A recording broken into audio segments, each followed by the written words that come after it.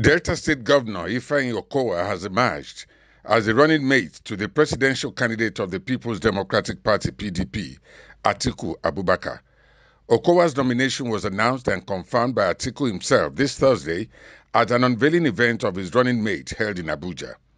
Following the announcement, Okowa will thereafter be screened by a committee already set up for that purpose. Recall that Wike, Rivers State Governor, who has been the foreman in the radar of the PDP heavyweights, was speculated to be selected as the vice presidential candidate of the main opposition party, was rumored to have been selected as Atiku's running mate.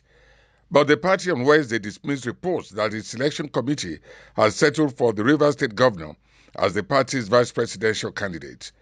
The National Publicity Secretary, Debo Ologunagba, said reports in the media that the PDP has picked Wike could only be in the realm of rumor, saying the National Working Committee of the party was looking into the matter and consulting in order to consider the best vice presidential candidate for the party in the 2023 elections.